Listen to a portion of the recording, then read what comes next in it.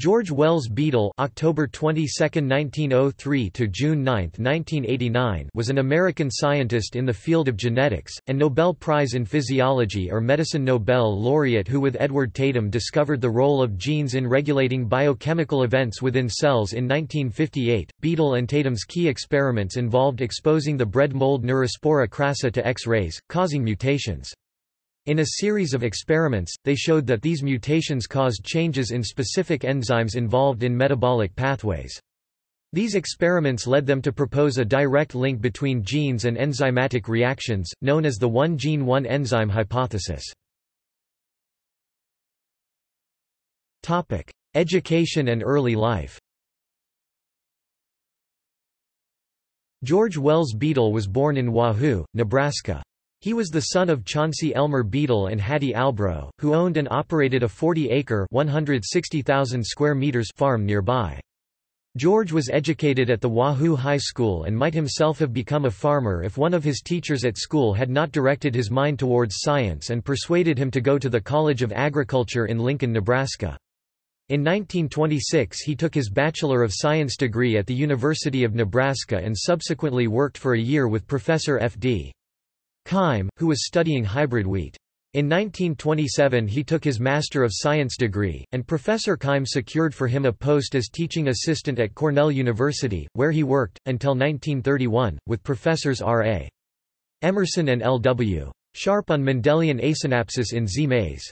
For this work he obtained, in 1931, his Doctor of Philosophy degree. Career.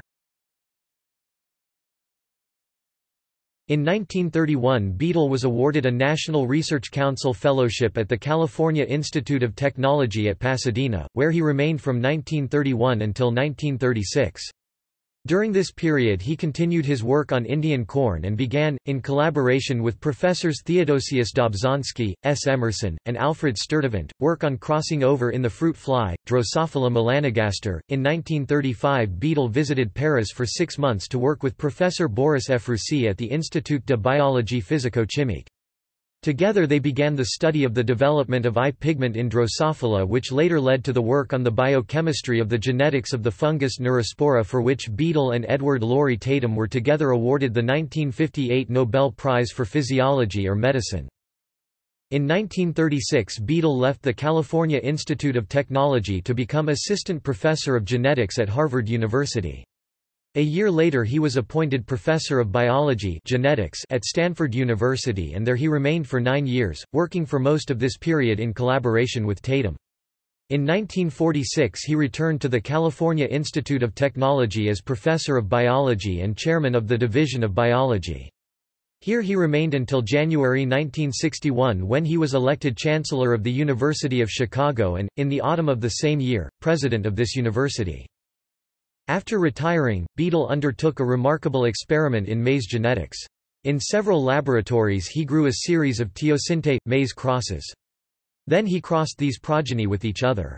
He looked for the rate of appearance of parent phenotypes among this second generation.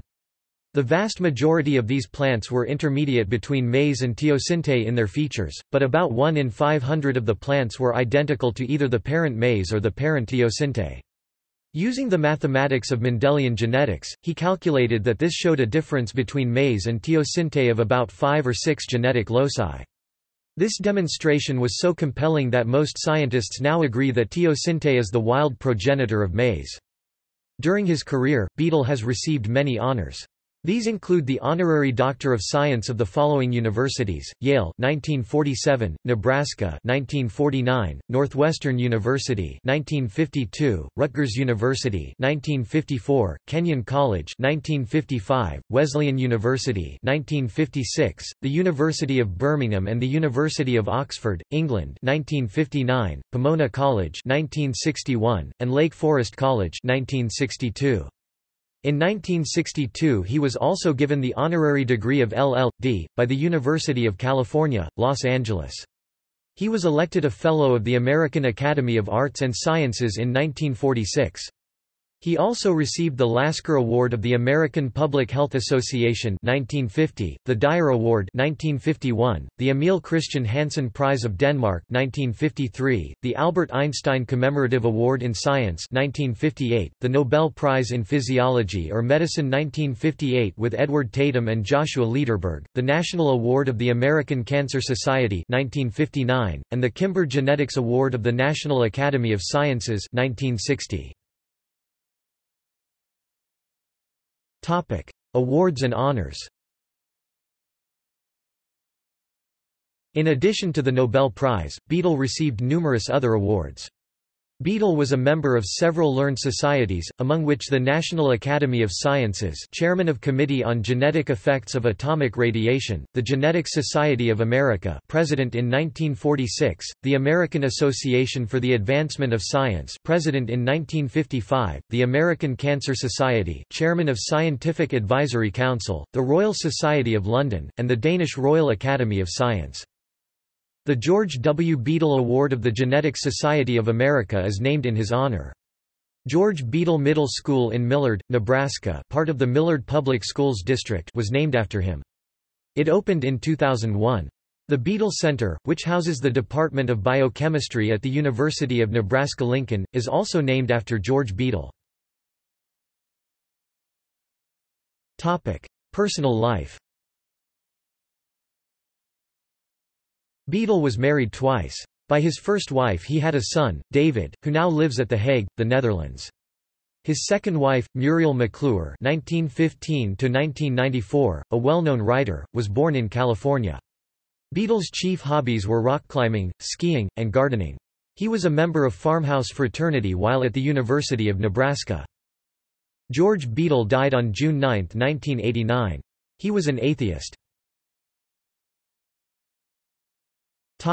Notes and references. Further reading. Paul Berg and Maxine Singer. George Beadle, An Uncommon Farmer. The Emergence of Genetics in the 20th Century. Cold Springs Harbor Laboratory Press, 2003. ISBN 0-87969-688-5. Key participants, George Beadle, It's in the Blood. A Documentary History of Linus Pauling, Hemoglobin, and Sickle Cell Anemia.